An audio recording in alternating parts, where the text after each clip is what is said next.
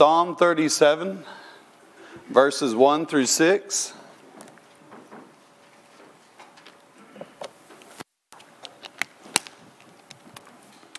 Psalm 37, 1 through 6. I like the sound of the pages flipping. It's the sound of church. Yep. Psalm 37, verses 1 through 6 is what we're going to be looking at this morning.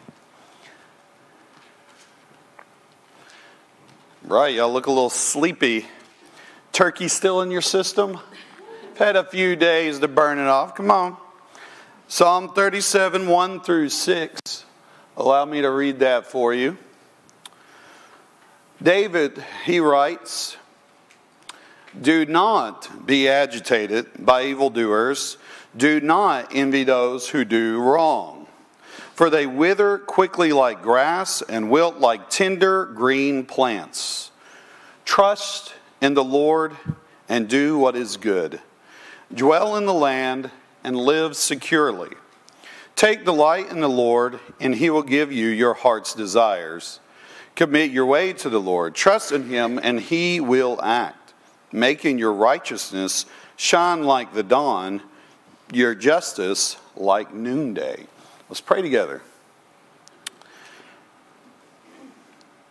We are grateful. We are a happy people. We have been purchased by the blood of you, Jesus Christ. That in your blood we have atonement, we have forgiveness of sins, we have reconciliation. In Jesus Christ, you defeated the grave. They tried to stop you, they tried to bury you, they crucified you, but death cannot hold you. There is no force in all creation that can hold you down, that can steady your hand. Jesus, you are King of kings and Lord of lords.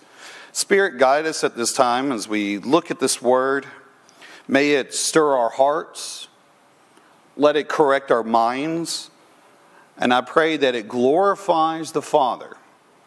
That this preaching event is for your good pleasure, is for your happiness. And when you are happy, we are happy.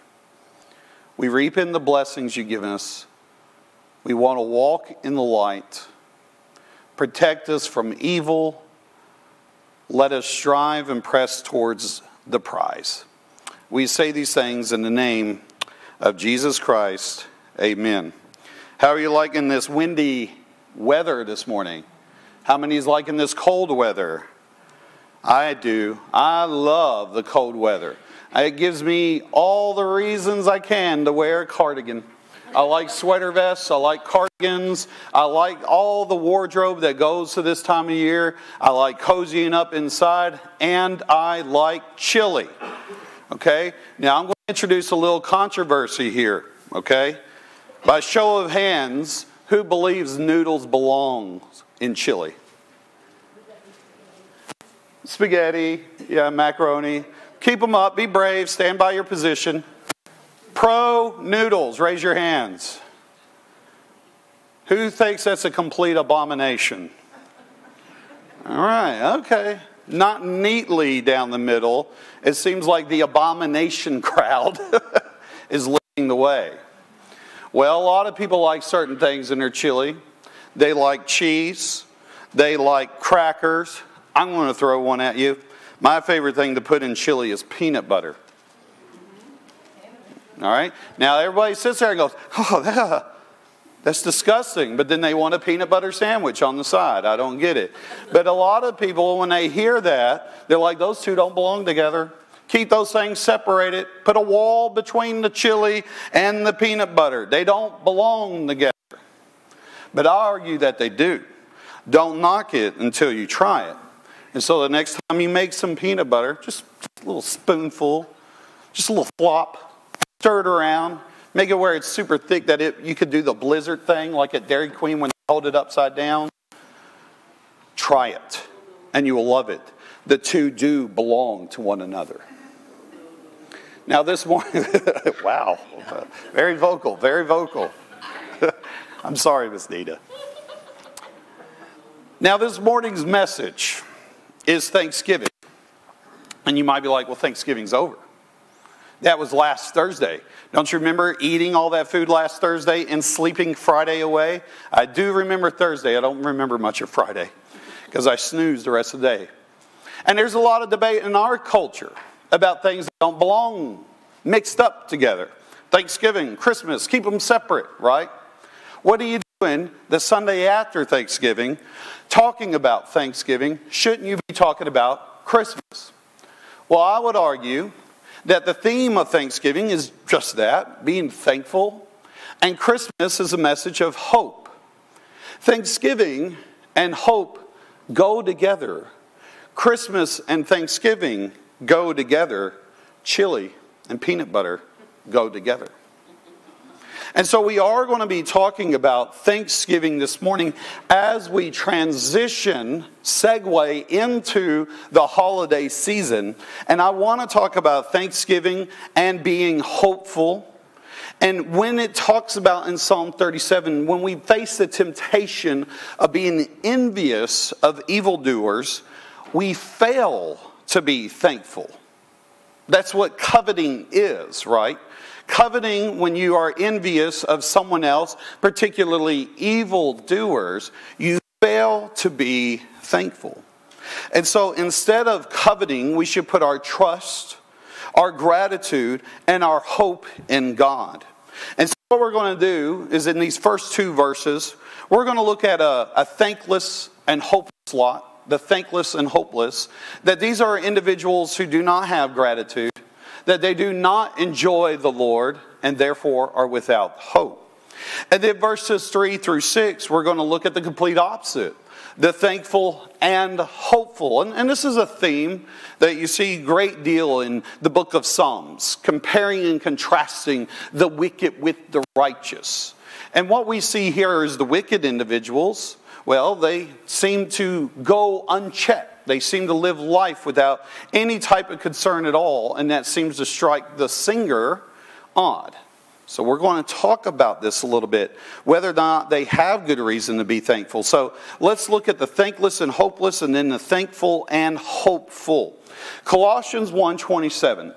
I want you to remember this verse. It might better fit later in the sermon, but I want it to be kind of the theme, all right? So I want us to be in our mind throughout the sermon and recall it when we come to the end. Colossians 1:27. God wanted to make known among the Gentiles the glorious wealth of this mystery, which is Christ in you, the hope of glory. The hope of glory. Remember that. Now, J.I. Packer, he says this about hope. There is hope for a ruined humanity, hope of pardon, hope of peace with God, hope of glory. Because the Father's will, Jesus Christ became poor and was born in a stable, so that 30 years later he might hang on a cross. And so what we see in these quotes and these verses is a glimpse of what we should be thankful for and hopeful for. Again, this all ties in together. Even I made a hint towards Easter. There is a theme here of being thankful and hope-filled, and we have reasons to do so. But let's talk about that first group, the evildoers, the wicked, the thankless and hopeless. Let's look at verses 1 through 2 one more time. David writes, Do not be agitated by evildoers. Do not envy those who do wrong. For they wither quickly like grass and wilt like tender green plants. So the wicked here, the evildoers, I would describe as thankless and hopeless. And I hate to acknowledge this, but there is a genuine temptation to be envious of evildoers, or otherwise the Bible wouldn't even address it at all. If it wasn't a real problem, the Bible would not have brought it up. In our weakness, sometimes we look at evildoers, we look at wicked people, and we want what they have. And David addresses this. See, the singer, the person who is taking the song and singing it to the Lord, is to refrain from being agitated by the lifestyle of the wicked. Now, what does that word agitated mean in the Hebrew? It's to be heated or to be hot in anger. Don't be so mad about the situation that you are facing. What is there to be agitated about? Well, simply this. One can look at the world and testify and testify that evil people seemingly are better off. Have you ever felt that way? That you've looked at people who are maybe powerful, rich, celebrities, that they seem to have a life of ease, or wicked people doing terrible things, and they seem to go unchecked. That they have everything easy and given to them on a silver platter. They have wealth, they have pleasure. And so when we observe, when we look at people like that, we kind of sit there and say, well, that's not fair. Why do they who are evil seem to be blessed by the Lord? Now, Ecclesiastes, the author also struggled with this as well. In Ecclesiastes chapter 4, verse 1, the teacher writes this, "Again, I observed all the acts of oppression being done under the sun. Look at the tears of those who are oppressed. They have no one to comfort them. Power is with those who oppress them. They have no one to comfort them."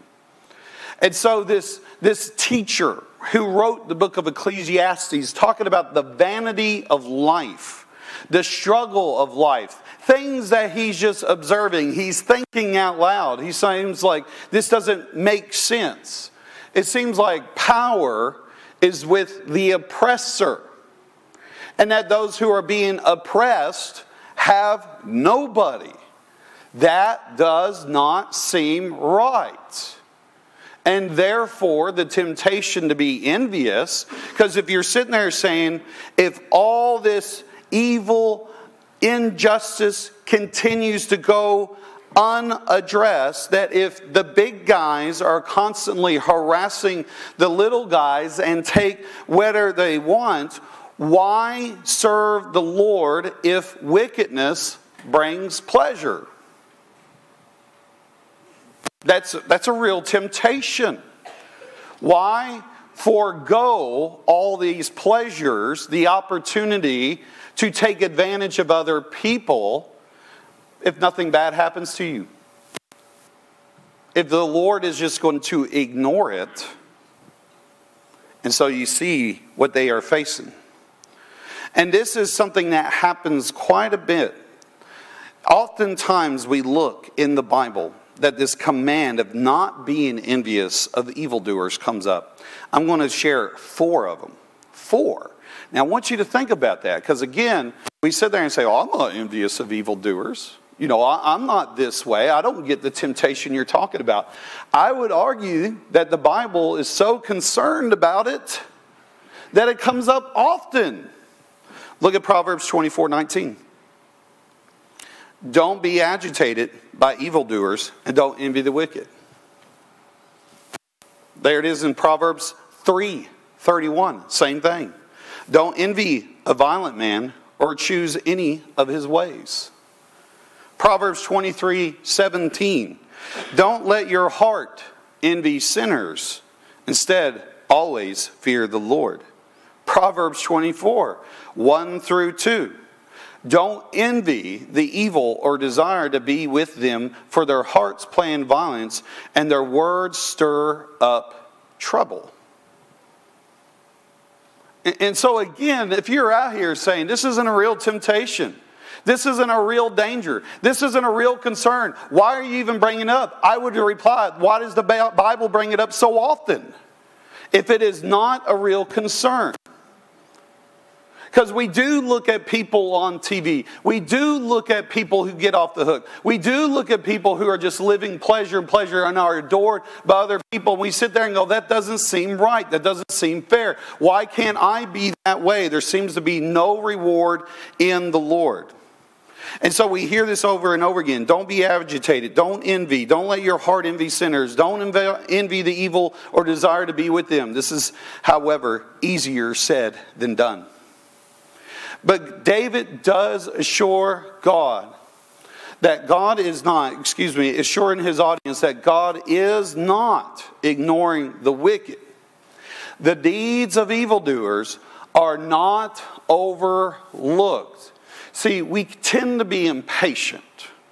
That's the problem. We tend to be impatient and don't understand that God is patient with unbelievers, that He is patient with sinners because He desires all people to be saved. And so justice seems like it's coming at a snail's pace, but I assure you, every evil deed will be held accountable for. That everybody will be responsible for what they have done.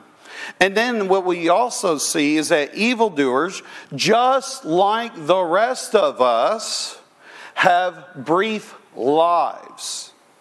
And that this life, in comparison to eternity, is nothing. It's simple and small and short. So much so that he compares it to, grass. They wither quickly like grass and wilt like tender green plants. But that's not the case with the righteous, is it? Per Psalm 1. Right? They're like a tree planted beside still waters where they are properly nourished and they give fruit in the proper time.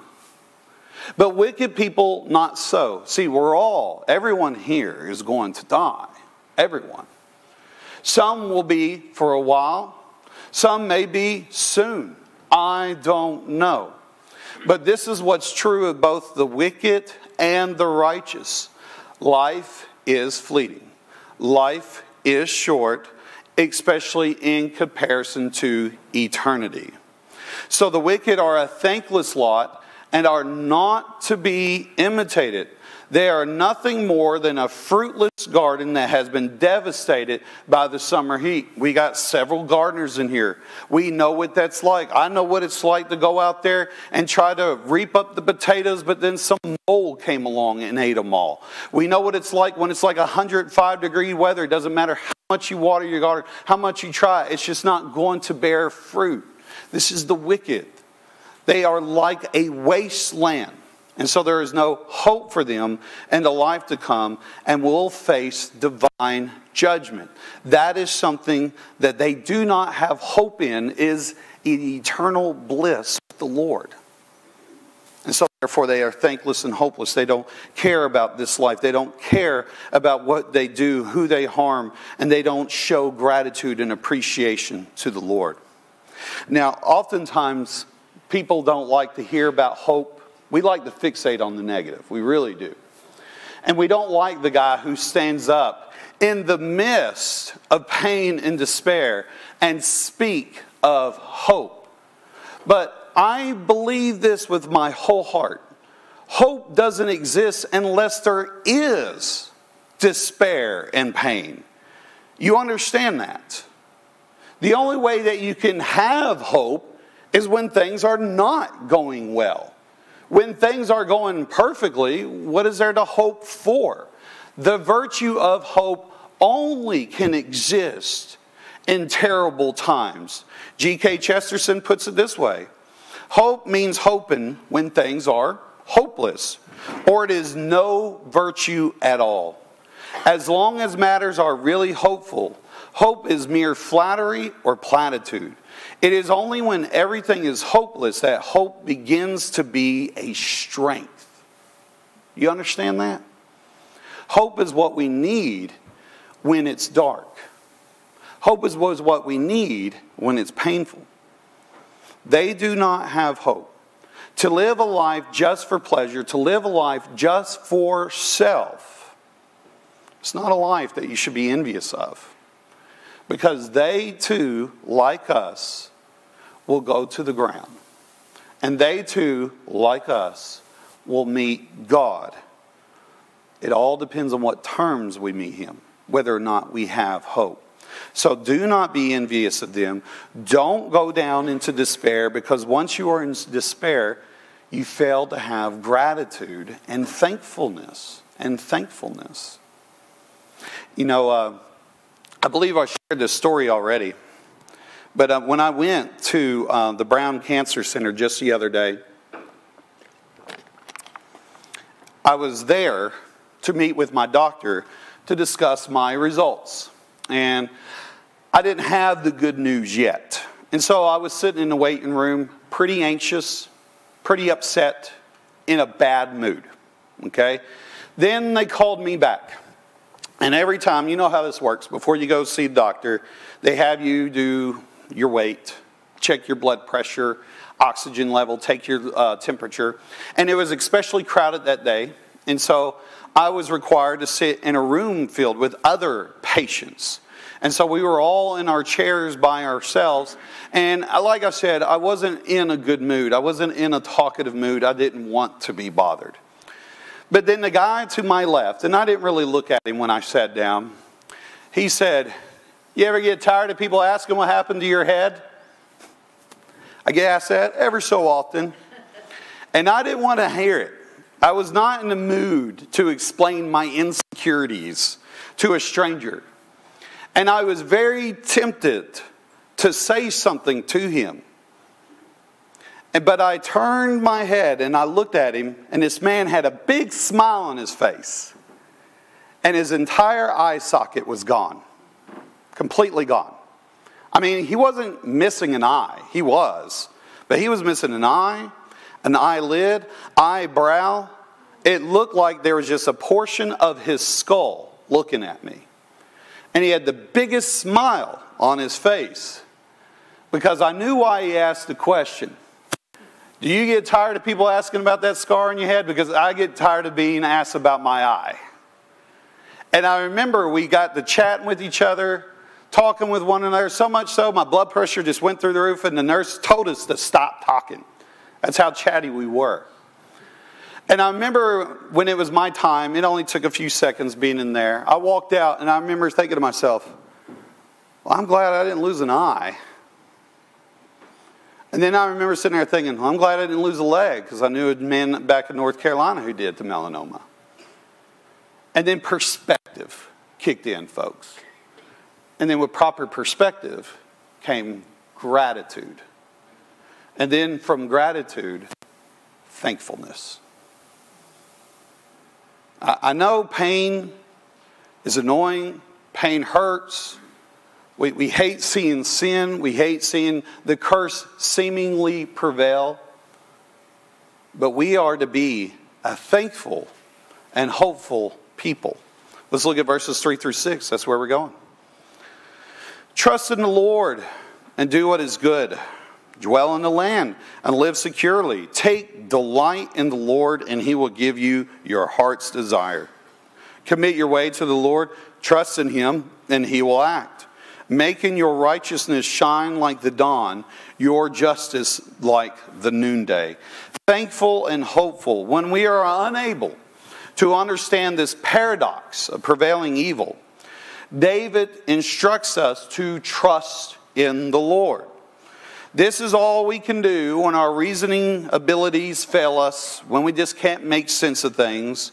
And we are told elsewhere, in fact, this is the memory verse, Proverbs 3:5, trust in the Lord with all your heart. Do not rely on your own understanding. So like stated before, this is a prescriptive psalm. This is a psalm telling you what to do. And the singers are commanded to follow through with several actions. Let's talk about the action roles of man. What is man supposed to do according to this text? Well, trust in the Lord.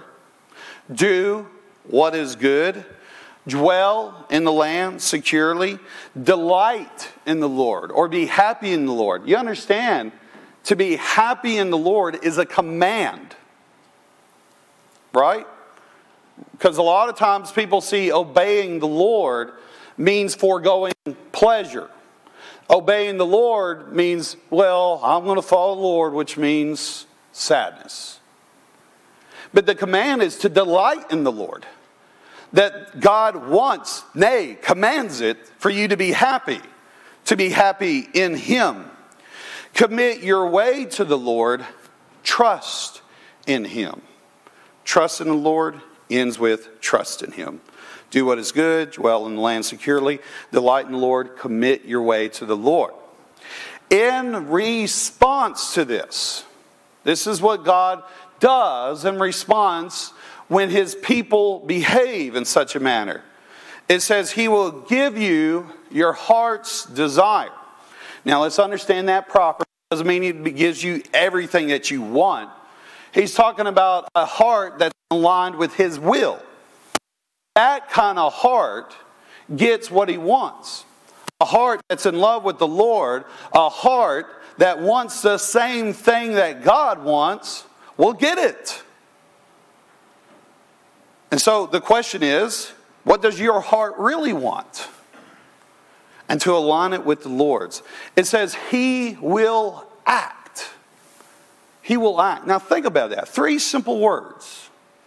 That if you are someone who trusts in the Lord, does what is good, if you are the nation of Israel who decides to dwell in the land securely, delights in the Lord, commits your way to the Lord, trusts in Him, He will act. Now that's a big deal. That God says, this is what prompts me to move. This is what kind of attitude, what kind of spirit that I honor. This is what prompts me to move. And we often pray, I say in my prayer, Holy Spirit, move. Move among us. God, move and do great things. Well, trust in Him. And then He will act. And how so? Well, it gets specific. He will make your righteousness shine like the dawn, your justice like the noonday. And so when mankind, the people of God, do these things, God honors it and He moves. And He makes your righteousness shine like the dawn, your justice like the noonday. So what we see in here is that there is both a limited and present glory and complete and future glory of the believer. Let me say that again. There is both a limited present day glory of the believer, and there is also a complete promised future glory of the believer. What do I mean by a limited present day glory? Well, Jesus speaks of the church being the light of the world and her radiating her good works before man. Matthew 5:14 through 16. You are the light of the world. That's glorious. So glorious, Jesus describes Himself as the light of the world. That is a title that He shares with His people. You are the light of the world. A city situated on a hill cannot be hidden. No one lights a lamp and puts it under a basket, but rather on a lampstand. And it gives light for all who are in the house. In the same way, let your light shine before others, so that they may see your good works and give glory to your Father in heaven. See, light in the Bible usually is descriptive of several things. Sometimes revelation, I can see by the light. But then oftentimes it talks about the glory of things. See, the church, the body of Christ, is presently glorious. Because we are His people here on earth, and He resides among us. In the same way, the Spirit of God was on the temple, and there was a Shekinah glory. The Spirit of God is in the church, and there is a glory. There is to be something glorious about us. But in this same passage, Jesus says there is the possibility of your glory being hidden by decisions you make, by beliefs you hold to, by actions that you perform. That you could put your light, your glory, under a basket, but you ought not to do that, because your good works are a means of evangelism. Think about that. Your good works performed before people is a way that you can manifest your glory, and people in return glorify God. good works and love is a great evangelistic way. And so it's so important to have this light shining, and that we understand that we have a present day glory. But what about our complete future glory? That is in reference to our glorious final state in our resurrected bodies in a restored creation. True, it seems that the wicked have a temporary victory. It is even true that the righteous suffer. But we remain thankful. We remain hopeful. Why? Because of this hope. Romans 8:18. For I consider that the sufferings of this present time are not worth comparing with the glory that is going to be revealed to us. See this future glory that is on the horizon? See, in Psalms, he's touching on this. Making your righteousness shine like the dawn. Your justice like the noonday. Glory. If you trust in the Lord, do what is good. If you have faith in the Son, Jesus Christ, you will have a present day limited glory in anticipation of a permanent future glory. Going back to Colossians, remember that? God wanted to make known among the Gentiles the glorious wealth of this mystery, which is Christ in you, the hope of glory. What is your hope to have any type of glory in the final judgment? Christ in you.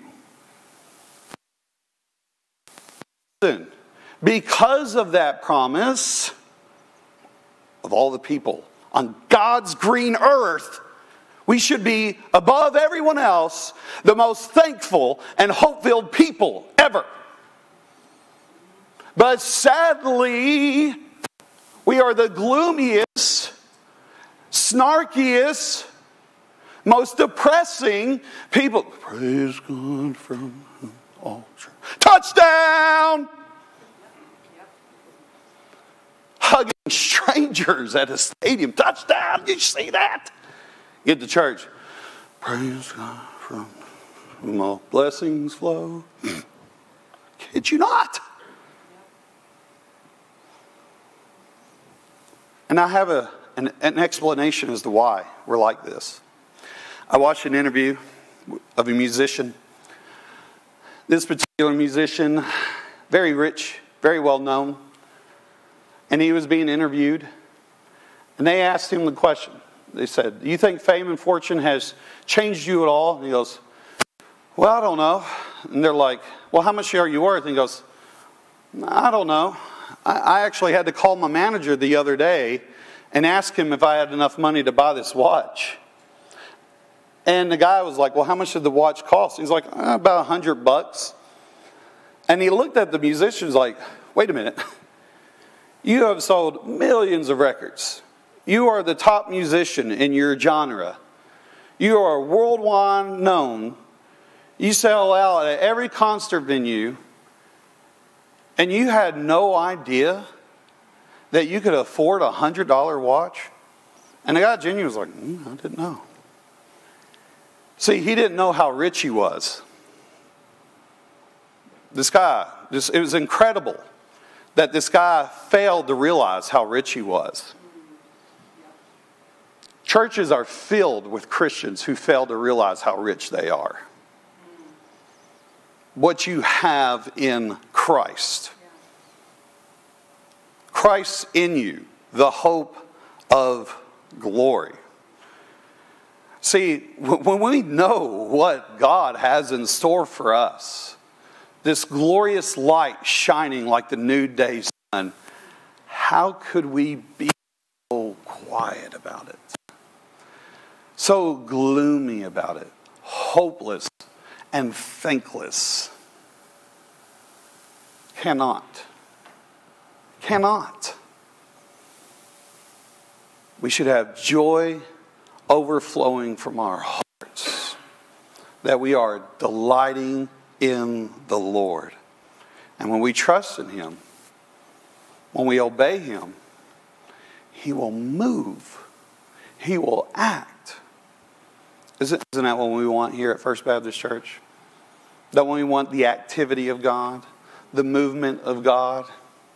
Then you should become a thankful and hope-filled people. Why is our faith so stale? Because we don't know how rich we are. Why is our thanksgiving so weak? Because we truly do not know what has been given to us. Our musicians are going to help us out at this time. I argue that it's now time to have a change of attitude, a change of understanding.